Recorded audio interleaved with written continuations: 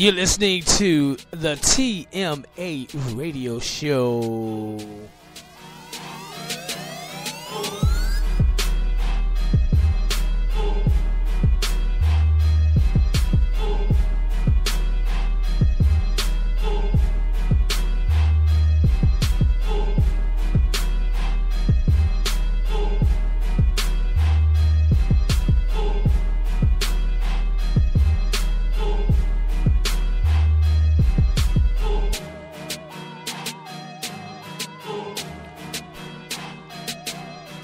All right, welcome, ladies and gentlemen.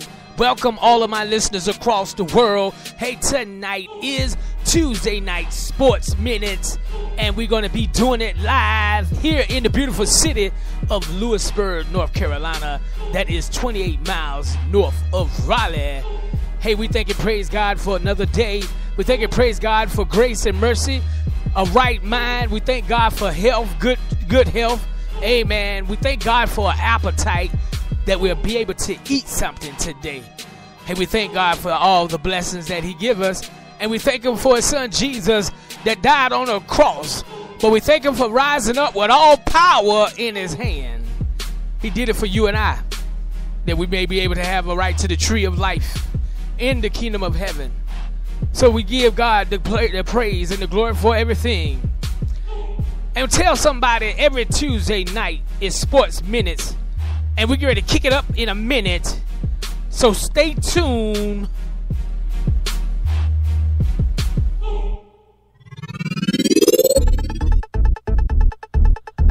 All right, Jeff, take them away.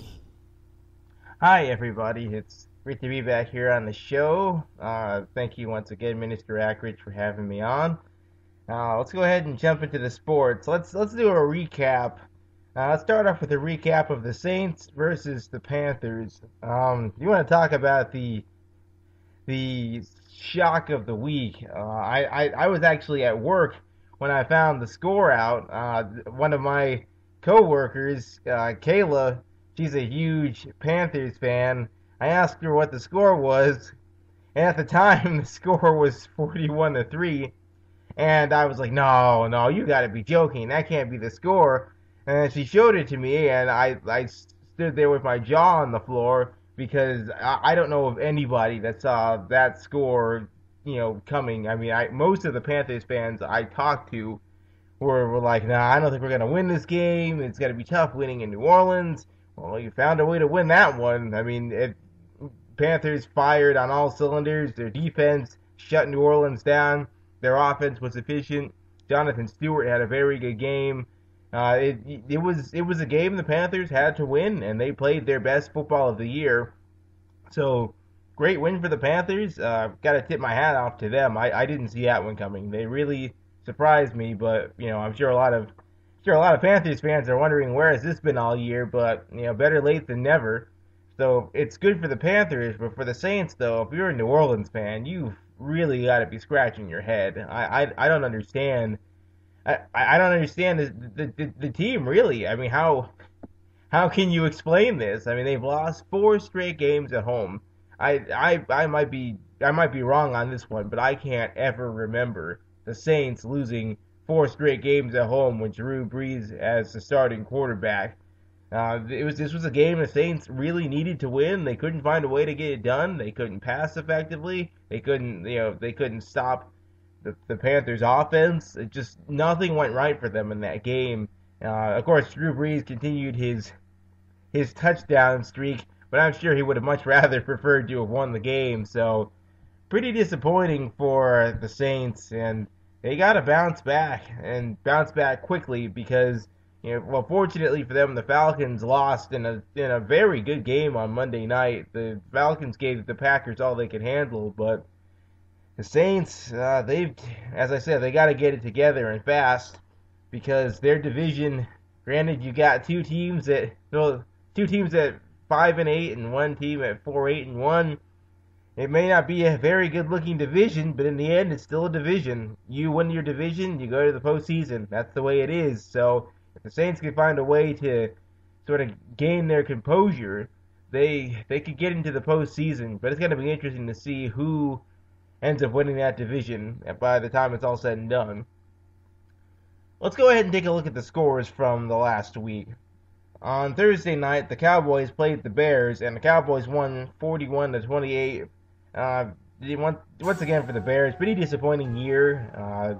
You look at the offense they've got, the talent they've got on that team, and for them to not be able to win games is pretty surprising. So I know Bears fans must be scratching their heads. I mean, if most quarterbacks had Alshon Jeffrey, Brandon Marshall, and Santonio Holmes as their number 4 option, and Martellus Bennett at tight end, and I haven't even mentioned Matt Forte, you would think as a team you'd be able to win some games, but that hasn't been the case for Chicago this year.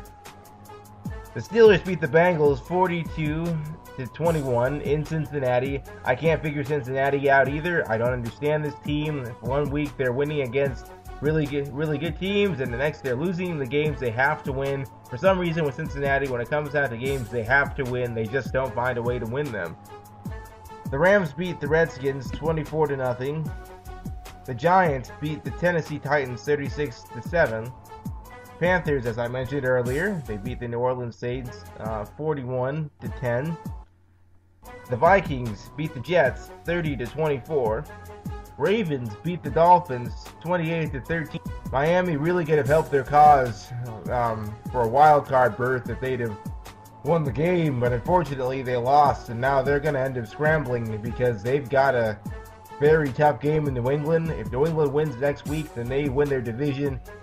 Usually when New England's got a chance to clinch, they do it. It's not good news for Miami. They're going to need to really get things going late if they want to have any chance of making it to the playoffs. The Colts beat the Browns 25-24 in Cleveland. Lions beat the Buccaneers 34-17. Houston Texans won 27-13 over the Jaguars. Houston staying in the playoff hunt. It should be interesting to see what happens to them by the end of the year. Broncos beat the Bills 24-17 and arguably one of Peyton Manning's worst performances of his career. But it's a good sign when you're able to still win games and Manning's not playing well if you're Denver. The Cardinals beat the Chiefs 17-14. Chiefs needed to win that one, were not able to get it done. Seahawks won 24-14 against the Philadelphia Eagles in Philly. Raiders beat the 49ers, once again the 49ers, another team I can't quite figure out, losing a game they really had no business losing, but they lost it. Patriots beat the Chargers 23-14 in San Diego. Pretty impressive game from Jamie Collins, who's really turning into a star in the NFL. And the Packers beat the Falcons, as I mentioned earlier, 43-37.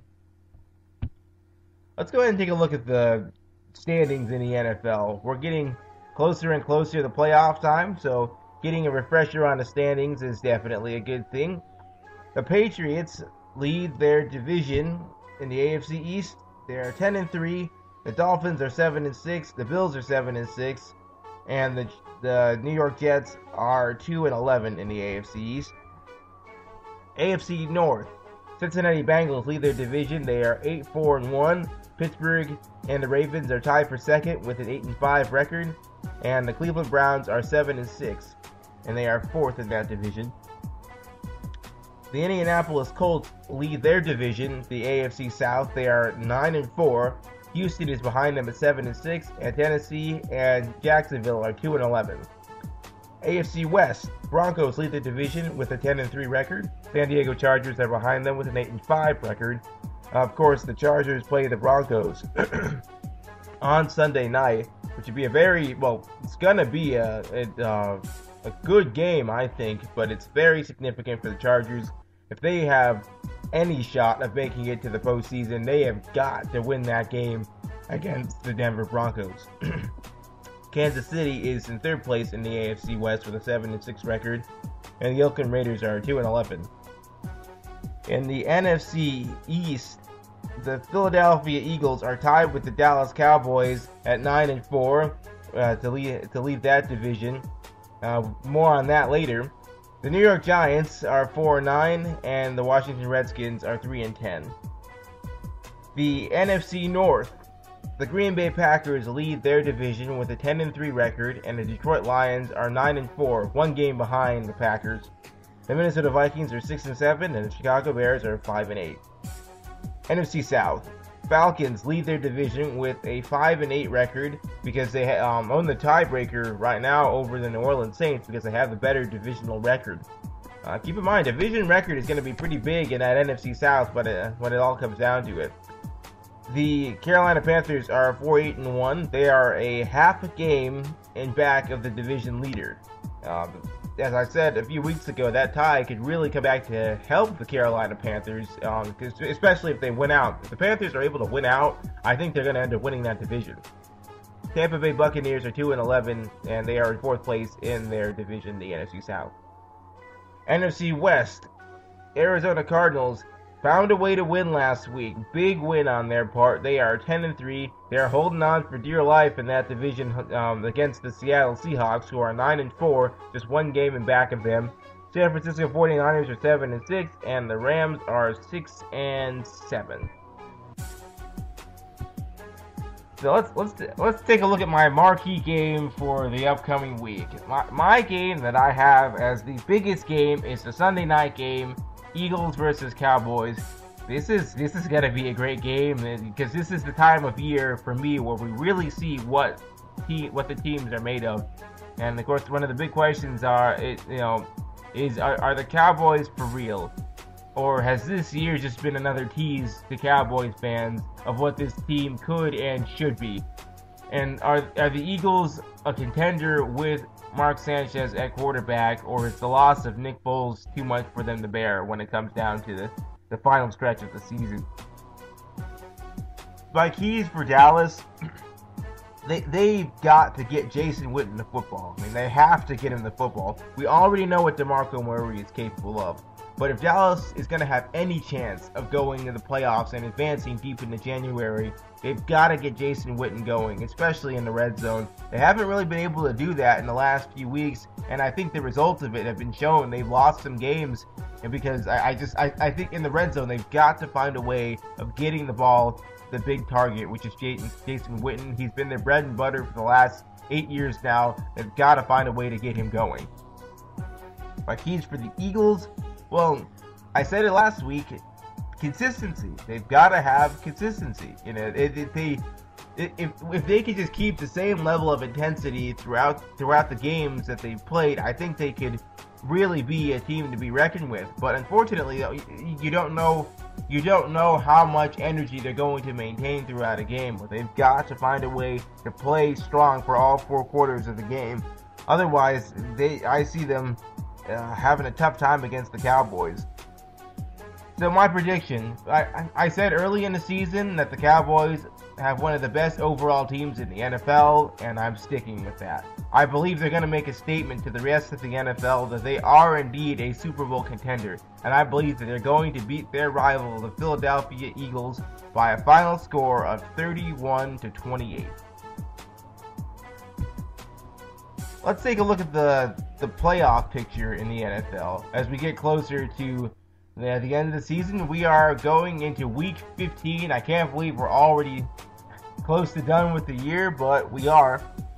Let's take a look at the AFC playoff picture. If the season ended today, the Patriots would have the 1 seed, the Broncos would have the 2 seed, and the Colts would host a wild card game with the 3 seed, and the Bengals would host a wild card game.